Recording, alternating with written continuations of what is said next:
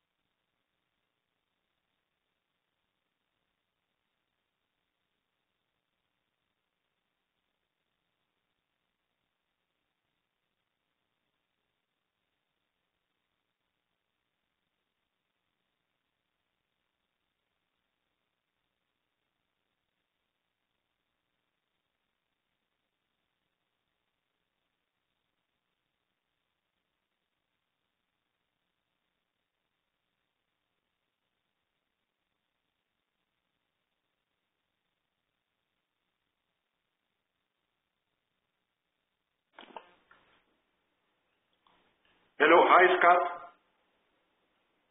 Oh my He God. just said hello. He's muted. He's texting you. He's muted. So unmute them. I think did I? Well, let me unmute him alone. Yeah, let me go to his. I can unmute. I think I can probably just unmute him. Right? Yeah. What is the name? I did. I don't see it. Go down. Scroll down. There is no down. Okay, there's no arrows. There's nothing. I mean, it's just. Hey. Okay. Email him to. Why don't you chat with him? I'm chat with everybody. I can chat with him. Unmute everybody. No, it's just okay. All right. You can unmute. All him. guests have been unmuted. Hello, Scott. Yes. Okay, great. Are you? Do you have your presentation ready? I do. Okay, we're going to go ahead and try to give you. We're going to promote you, and then have you share your screen. Okay. Okay. All right, so I'm going to go to your name here, and I'm going to go this, and then I'm going to go promote.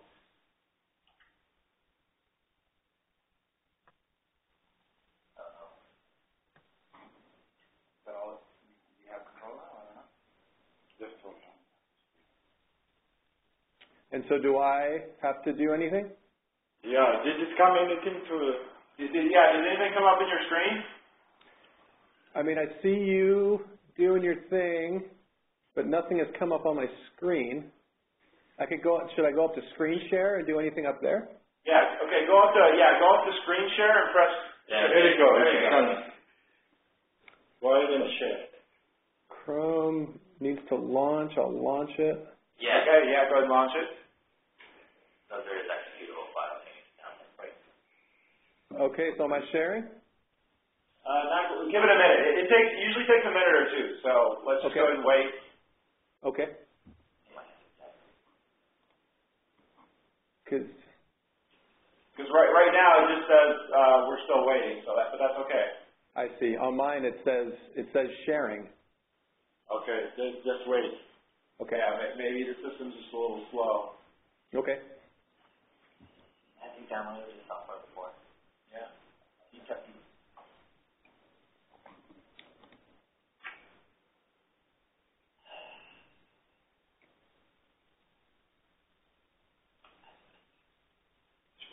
Shares a file. Shares. Hey, Randy. He's just coming in. Oh, I see. Is there a... Oh, there we go. There we go. Okay. Yeah. Okay. And now you see that? Yes. Yeah. That was the, yep. And can you see my cursor as it moves around? Yes. Yeah, we can see it. Yep. Great. All right. Fantastic. I think you guys are good, yeah? Yeah. Yeah. Okay. Good. Thank you. All right.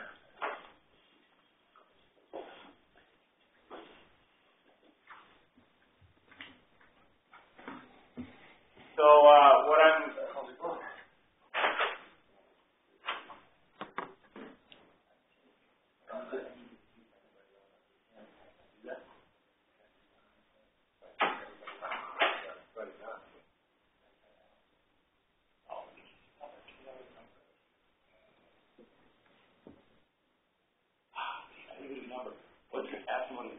Hey, Scott, what is your number?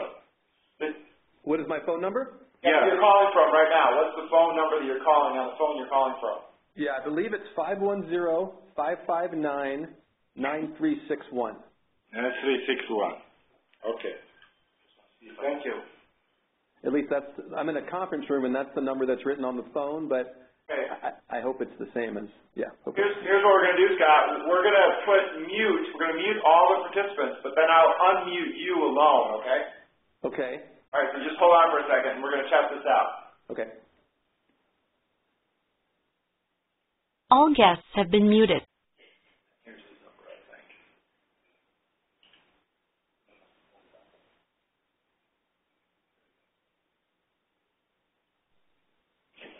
Okay, so it told me I'm no longer muted. Okay, yeah, exactly. We can hear you.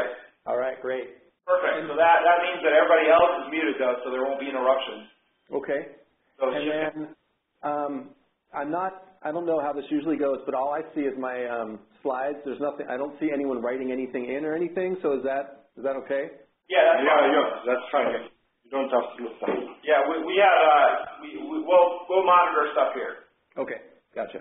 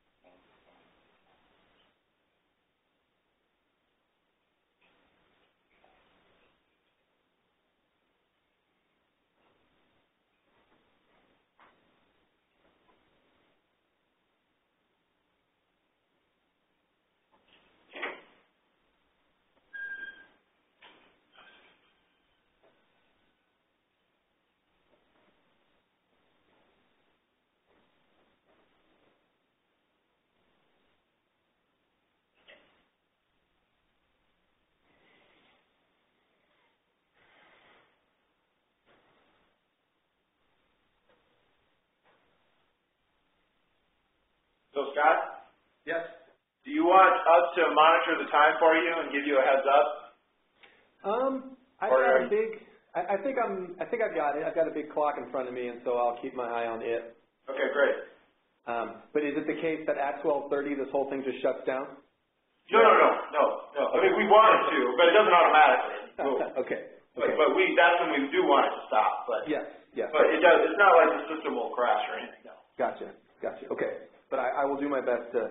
I've got about 25 tops minutes of talking to do, and so I figure 5 minutes for questions. That sounds great. Yeah.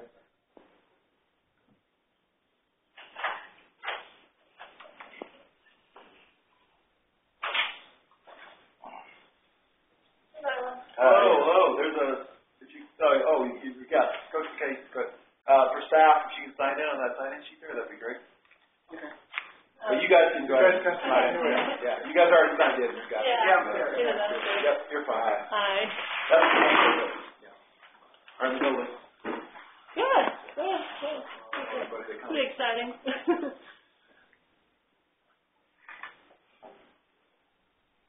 So you got a speaker or? No, the speaker is remote. Oh, okay. Got it. Southern California? No. Over here.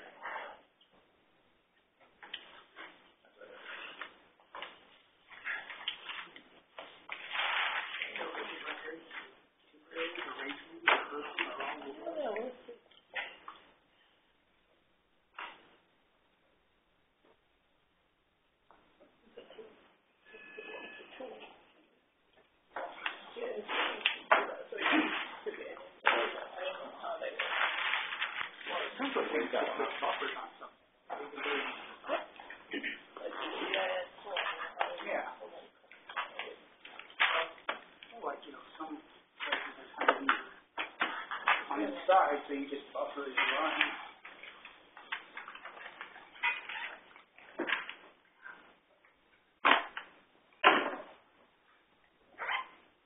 So what's the intended use for these riparian buffers? Is it kind of a general one, or is it for timber areas, or rangelands, or urban areas, agriculture areas? You're gonna hear now. Okay. Sure. Okay. Yeah.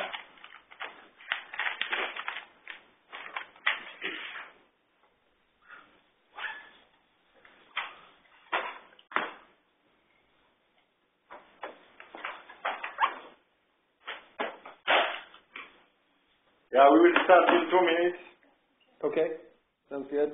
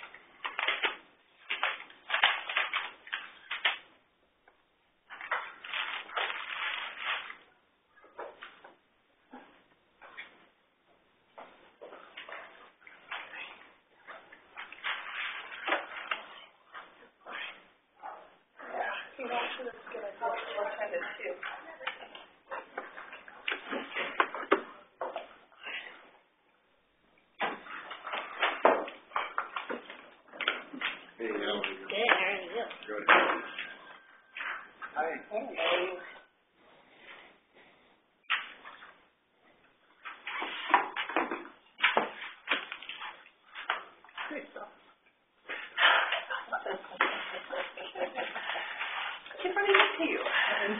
You're everywhere.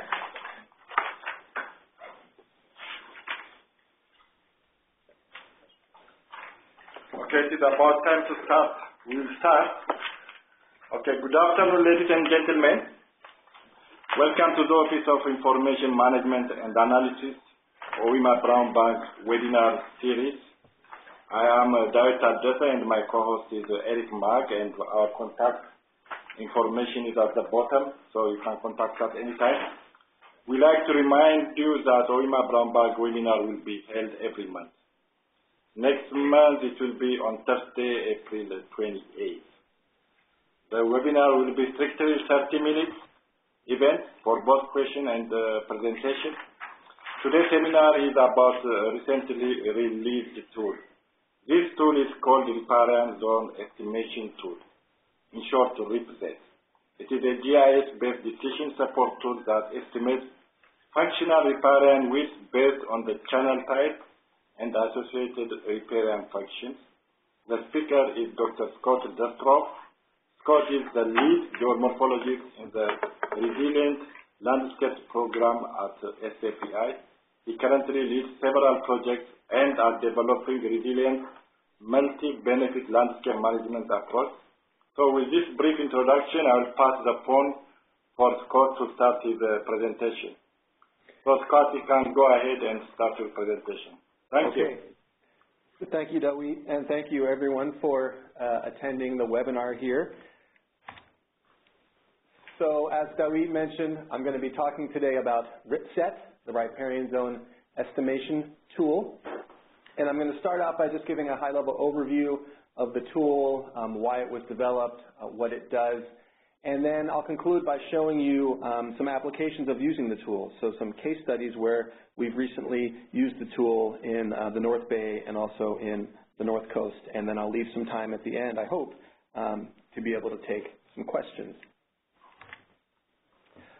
So starting out with the overview of RipZET, its overall purpose. So the purpose of this tool is to help users estimate riparian zone width based on desired function and watershed location. Okay, so we're going away from the idea that riparian is just vegetation next to a channel and getting into this functional width approach. Okay, so what does that mean? Well, let's start by looking at this hypothetical cross-section going from a channel through the floodplain, so the riparian zone, to an upland. So we know that riparian functions change as we move away from channel.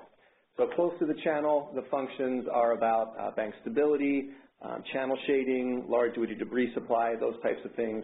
And as we move away from the channel, the riparian functions transition into things like surface water filtering, habitat, those types of things. So we wanted to develop a tool that enabled the user to have flexibility and come up with a width based on the function of interest. So not only does riparian function change going away from the channel, but it's also quite different depending on where you are in a watershed.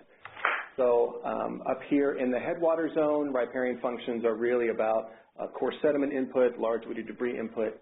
As you move down gradient and go into this, what I call this mid-watershed or this transport zone, riparian functions transition into things like shading, bank stability, filtering.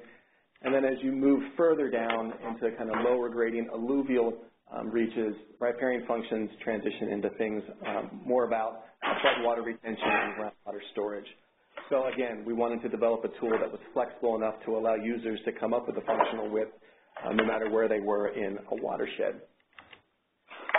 So then the overall approach for RipZET is to use an understanding of riparian functioning with appropriate physical parameters to estimate existing and or desired riparian extent. Okay, so this is kind of important to mention here up front.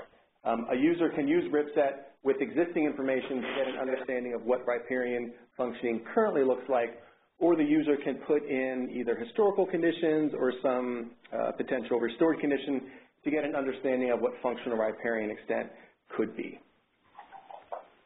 So a few things to point out about the tool. First, it's, as we already mentioned, a GIS-based desktop planning tool that can be run with readily accessible data. Okay, so the idea here is that users should be able to get the data that they need from publicly available sources to run RipZET. Next, we developed RipZET using the best available science regarding the controls on functional width. Okay, so this science coming from the literature, but also coming from our technical advisory committee. Okay, we had many great riparian scientists from state agencies and academia and regional science agencies help us develop this tool, and they were really instrumental in providing the robust science that underpins RipZET. Third, RipZET uses adaptable parameters that can be updated to reflect local conditions. Okay, so it's important to know that RipZET has parameter values that the user can, kind of out of the box, open up RipZET and hit run and get answers. And I'll talk about those out of the box parameter values a little bit later. But the important thing to know is that those are just a starting point. The user can feel free to update those parameter values based on the user's knowledge of their site.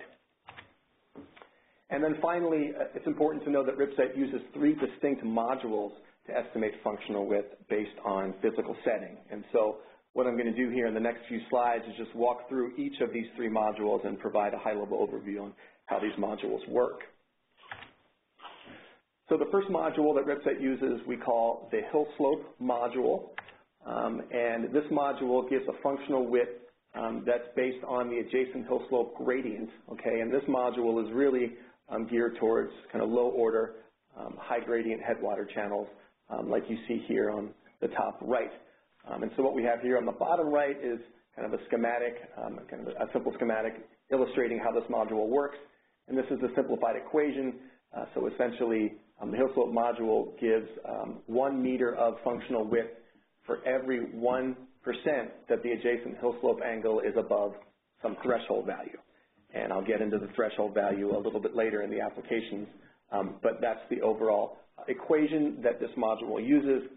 And then the targeted functions, since we're here kind of in low order, high gradient channels, targeted functions are a coarse sediment input and large woody debris input. So the second module that RipZET uses we call the vegetation module.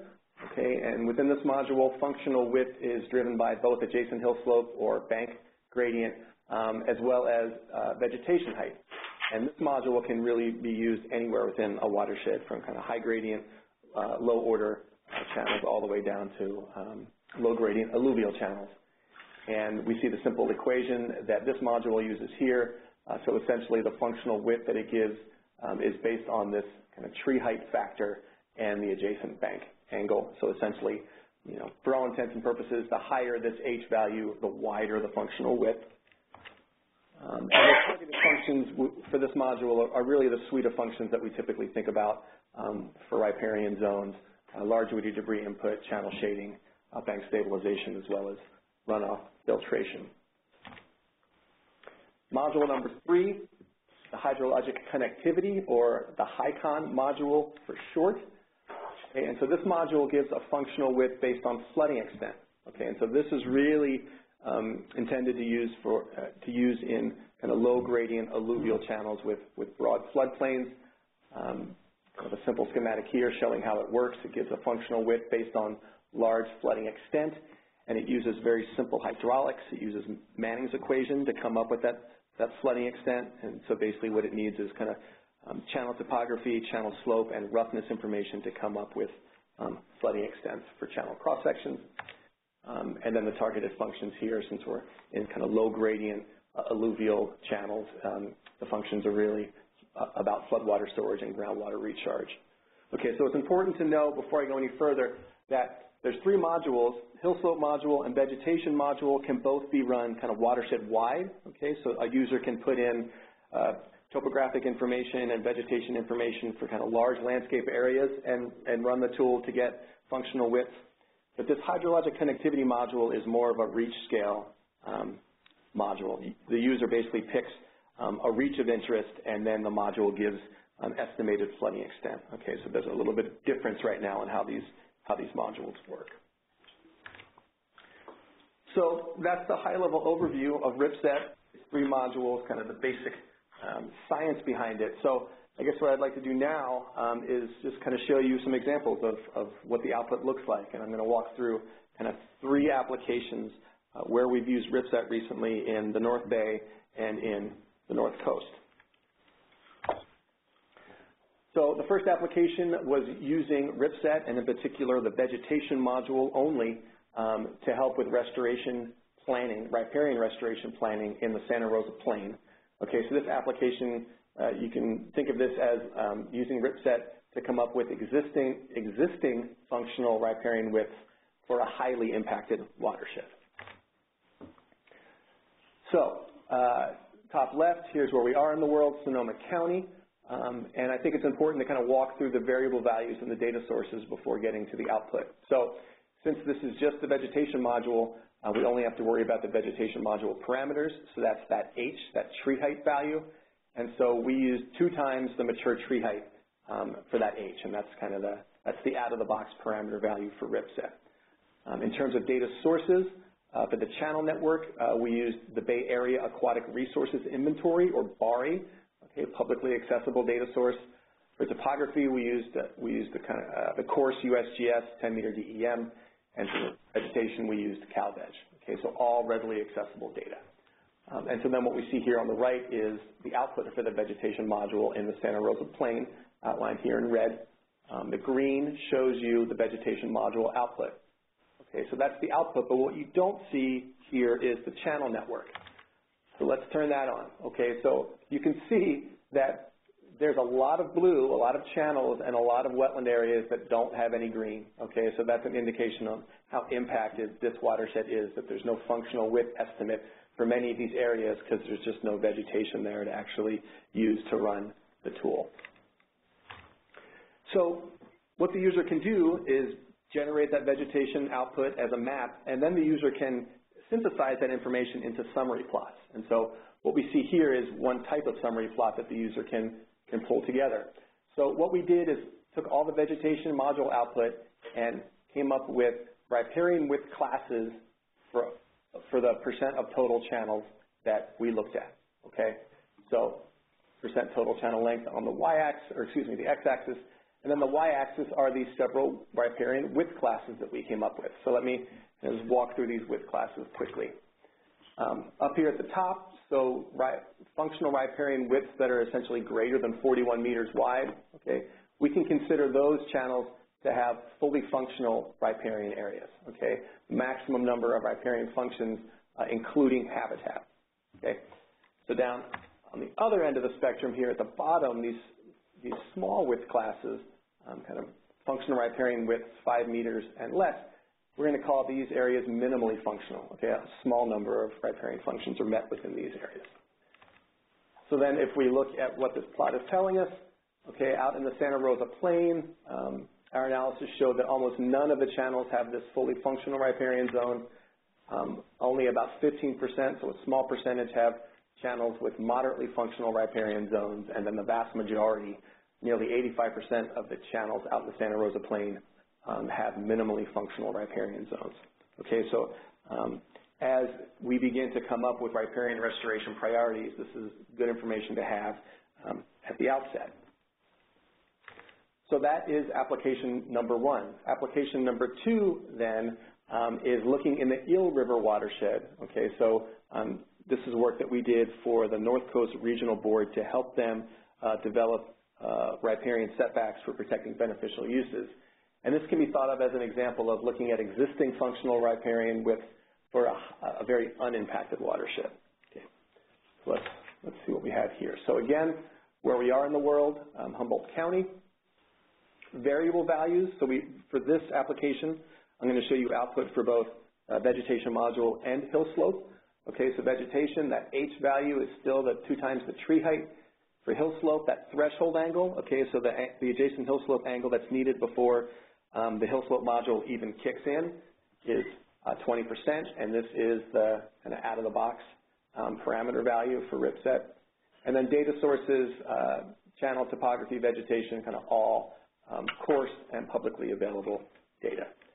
So we ran this for 2 sub-watersheds within the Eel River watershed. The first, Grizzly Creek, okay, and so what you see here is the output for both vegetation and hill slope, vegetation in green, hill slope in brown. Okay, so let's zoom in on one area and get a little bit more detail. So as you can see, vegetation functional width is wide and essentially, kind of uniform throughout. This is a very vegetated watershed, a lot of redwood trees. Okay, so that's why these functional widths are so wide for vegetation. And then you see these brown areas. Okay, these are the areas where the hill slope module kicked in. So the wide areas where our channels with the adjacent hill slope angle is very high, so much greater than 20%. That's why there's a lot of width.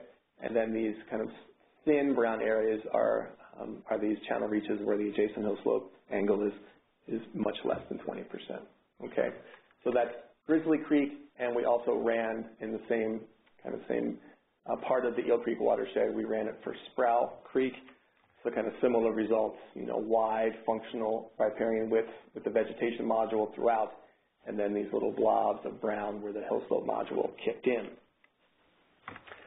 So doing the same thing with the output as we did for the Santa Rosa Plain, we came up with this plot, okay, percent total channel length, the same width classes, and the colors represent dark green as grizzly and then the light green as sproul.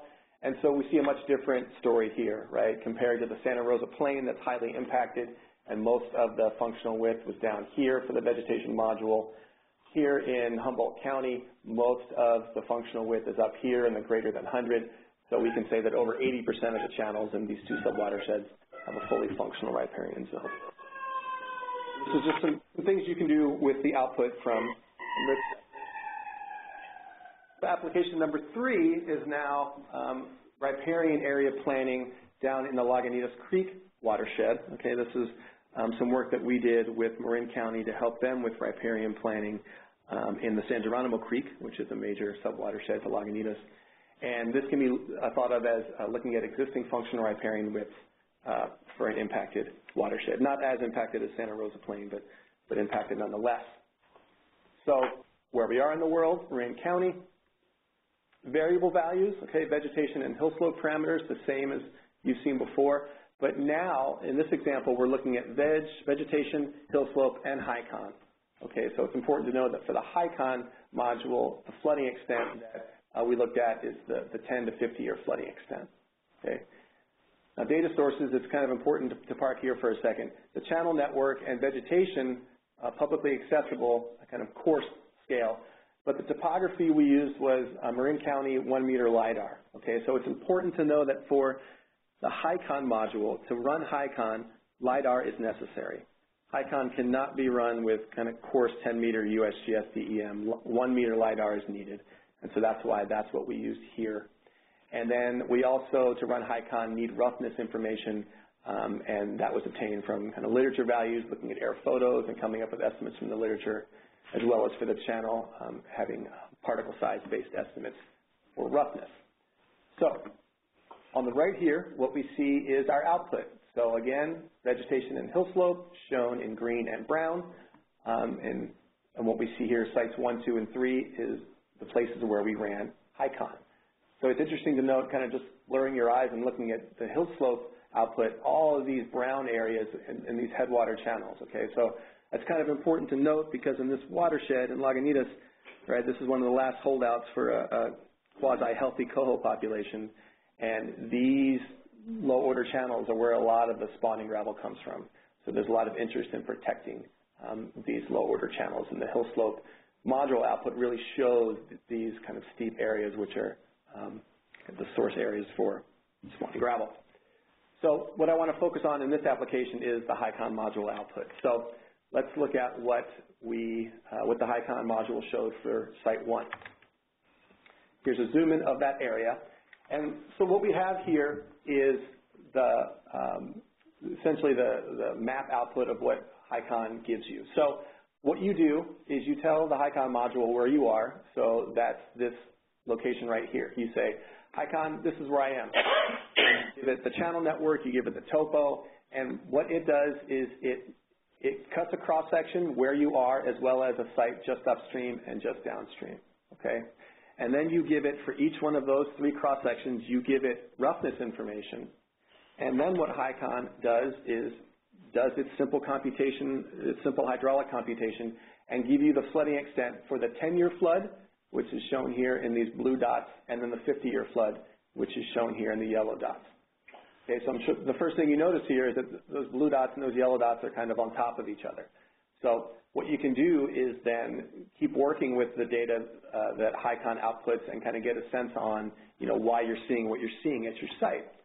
So if we look at this middle cross-section and actually look at a cross-section view, okay, so this is actually from right bank to left bank, so going this away, you can see that you're in the channel here, and HICON gives us the blue dots, the 10-year flood, and the yellow dots, the 50-year flood. They're right on top of each other, okay? So this is because it's a really incised channel. And that's one of the things that we're also able to do with the HICON module is get a sense on channel incision, okay? So the HICON module can be used to kind of tell you how far out in the floodplain your flooding is, but it also can help you in these highly impacted watersheds, give you a good indication on how incised your channel is. Okay, so high-level overview on what you can do with HiCon and, with RipZET. And now just to kind of walk through the products associated with RipZET. So the tool was released about a year ago. And so users can now go to the SFDI website and download the tool and instructions. Okay, so here are the things that you can get. The tool, which is a GIS ARC tool and an Excel macro. Okay, so hill slope and vegetation modules are all run in GIS, but the HiCon module starts in GIS, goes into Excel, and then goes back into GIS. So there's two pieces to RipZET. There's also a user manual, okay, and so this walks the user through information about how the user opens up the tool, information about the tool logic, and essentially the science behind the tool. It also provides the user information on how the user can update input data. So, for instance, if you have a channel network and you have topo data that aren't lining up, if your topo data has a finer resolution than your channel network data, the user manual provides some guidance on how the user can update the channel network. And then the user manual also helps the user understand the output that's being generated and gives some advice on how to compile and synthesize the output into summary graphics. The user can also download information about the science behind RipZET. Okay, we have some information about the literature that we used to develop the science that underpins the tool. And then there's also some supporting documentation on how we develop the tool and the validation sites that we visited and the validation data that we collected to develop the modules, the HiCon module in particular. So this is the website where the user can go, sfdi.org, projects RipZET, and the user can download all of these things there. And I'll pop that up here again at the end, so don't worry if you missed it. So next steps. RipZET is a complete tool, a really powerful tool, but it by no means is the end. And there's many things that we want to keep doing to continue to develop the tool. So the first is to continue developing our existing modules. So for the HiCon module in particular, we validated the module and developed parameter values based on information collected in the North Bay, but we know it's important to actually look at watersheds throughout the state to come up with parameter values that are suitable for different environments. So continuing to validate the tool throughout the state would be very useful. And then we also have our sights set on reworking the HiCon module so that it can be used for large watershed areas, so that it basically can be used in the same way that vegetation and hill slope modules are used. And then we want to develop additional modules. Okay? So we've been discussing this idea with regional boards as well as the state board and other partners to come up with some ideas on what the highest priorities for additional modules would be. And we've been hearing things about a module that's focused explicitly on the degree of in-channel incision. Like I mentioned, the HiCon module can do that now, but there could be some simple updates done to that module to make it really focused purely on answering channel incision questions. Next is the degree of stream shading and thermal loading. There's some opportunities there to develop this, to develop a module that's specifically geared towards understanding how vegetation affects water temperature. And then developing a module that's associated with the functional width related to habitat. Okay, that's really kind of the final frontier here. As you may have noticed, the functional, the functions that I mentioned earlier were, shading, bank stability, large woody debris, flood storage, but habitat was not explicitly mentioned because the functional widths associated with habitat are extremely species dependent. Okay, so that's a lot of work would go into developing a module that's related to just habitat, and so that's something that we have our sights set on as well in the near future. So that's the high-level overview. I definitely appreciate you all signing into this webinar, and I think we have a few minutes here for questions, so I'll be happy to answer any questions you may have. And the website that you can go to download the tool is up here, so I encourage you to go there and play around, and please feel free to contact me if you have any questions. My contact information is on the website. All guests have been unmuted. Okay, then thank you very much, Scott. I think participants could ask a question now, even from the phone. Is there a question from the phone line? Or we go to the room? Guys, you can go ahead and ask if you have questions. For those of us that can't see the website, can that be given to us somehow? Oh, sorry. Yeah, for sure.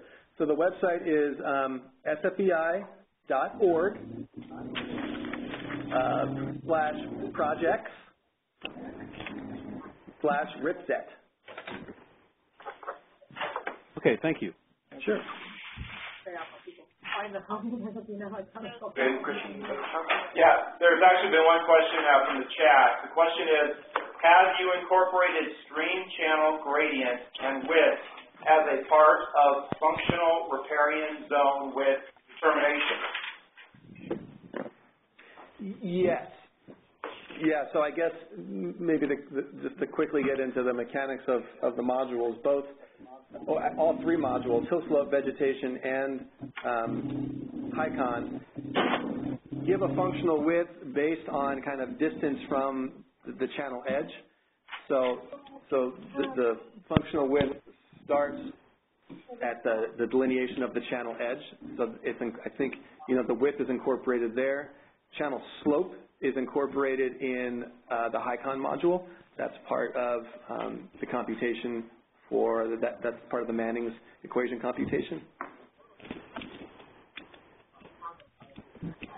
I have a question.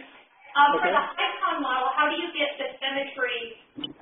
Are you using green LiDAR? I think probably most of these places have near-infrared LiDAR. Are you going out and surveying cross-sections for that? I'm sorry, can you repeat the question? I'm sorry, let me go closer. For the HICON model, how are you getting the actual symmetry of the channel from the LiDAR? Assuming that this is probably near-infrared LiDAR, are you going out and actually surveying these cross-sections that you're computing Mannings on, or extracting them from the DEM? Good question. So, and that was actually part of our validation in the North Bay. We used the Marin County 1-meter LiDAR. So the first thing we did is took that LiDAR and then, cut cross-sections at our validation sites. And so then after we cut those cross-sections, we actually went out there and surveyed cross-sections to essentially check the LiDAR to see how well it was performing, and found that for Marin County anyway, that LiDAR was, the field and the LiDAR results were very close.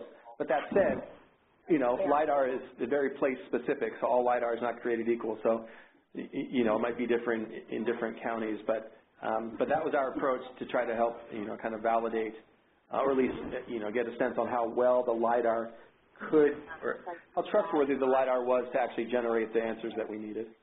Okay. There's another question from the chat. It is, do you see there being a difference in output in Southern California and more alluvial-based systems? Do I see there being a difference? I do, for sure. I mean, the vegetation module in particular, like I said, it's, uses vegetation height and uses CalVeg. So, for instance, what we looked at up in Humboldt County, a subwatershed that's covered in redwood trees is going to have a different functional width in the vegetation module than looking in, San Diego County and looking at a braided channel that's got, that's bordered by cottonwoods. So that's, maybe what I was trying to allude to there, and the kind of what the next frontier for RipZET is to do just that, is to kind of march around the state and go to these different environments and make sure that the parameters that we are using in RipZET, we have the right parameter values, and we even have the right parameters to accurately capture functional width, whether you're in Humboldt County or whether you're in San Diego County. Okay, there's one last question from the chat. That is, what is the status of the shade module? Region 1 Water Board staff is currently developing a GIS-based shade model. We hope to include this as a module in RipZET. Yes. So that's the state of it. I guess the state of it is that we, right as we were finishing up RipZET development about a year ago, started talking with Region 1 folks to incorporate what they had already done into RipZET as a module. We just need to really kind of get back on that conversation and make sure that we're kind of moving along to actually get that done. But it's on me, I'll say, to kind of circle back to Region 1 and keep working on that. Yes. One more quick question. Possibly two, but the first one was related to a question that was just asked. You showed a horizontal bar chart for Santa Rosa Plain showing natural versus unnatural. Yeah. How do you account for, is that something that a user is going in and manually assigning? How would you account for, say, High Sierra, where there's very little vegetation, versus Santa Rosa, where there's vegetation, but that's not natural there? Right, so the natural versus unnatural, that was basically a designation on whether the channel, it was a natural channel or it was, a drainage ditch for agriculture or other purposes. So my sense is that when we ran the vegetation module for the Santa Rosa Plain, either SFEI or a partner had designated each channel, whether it was quote unquote natural or unnatural, and that's how we were able to segregate the data that way. So it's going to be a function of the channel attribute data that you have. And one more question. For Manning's, have you run a sensitivity analysis? I'm wondering if you have to go out and actually do pebble counts, or you can put an estimate. Does it change significantly if you change it by 0.1 or 0.05? Yeah, so I guess just the first thing to know for Manning's equation is extremely sensitive to roughness and slope. So, we did some sensitivity analyses on how that would change our answers. So what we were able to do at the sites that we picked in the field in the North Bay, our validation sites, they were all gauged sites. So what we were able to do was recreate the USGS rating curve with Manning's equation, and Manning's N was our knob that we would turn to see how close we were getting to be able to kind of recreate the USGS's rating curve. So, all that said, if you have a gauged site, you're kind of, we were doing well because we were able to kind of match our results to reality.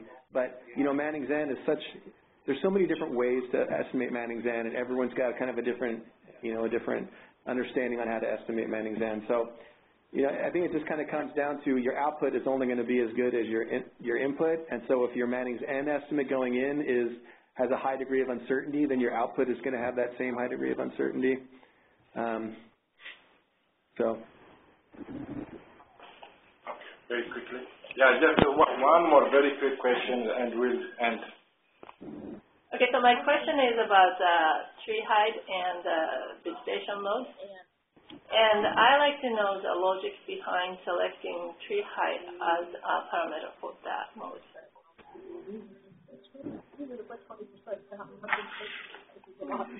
Right. So I guess the answer is, the literature is basically saying that for functions associated with, large woody debris, shading, even filtration, there's several studies now that have basically pointed to the fact that, for forests like we have here in Northern California, 2 tree heights kind of gets you those functions. Anything more than 2 tree heights is desirable. That's what you want. But in terms of the functions associated with shading, filtration, large woody debris, it's really the 2 tree height widths. So that's why, just focusing on those functions, that's why we used that H value, and then for the out-of-the-box parameterization, kind of the 2 mature tree height to be that H value. Does that answer your question? Thank you for the excellent presentation, and thank you all for participating. Okay, we'll see you next month, April 28th. Thank you.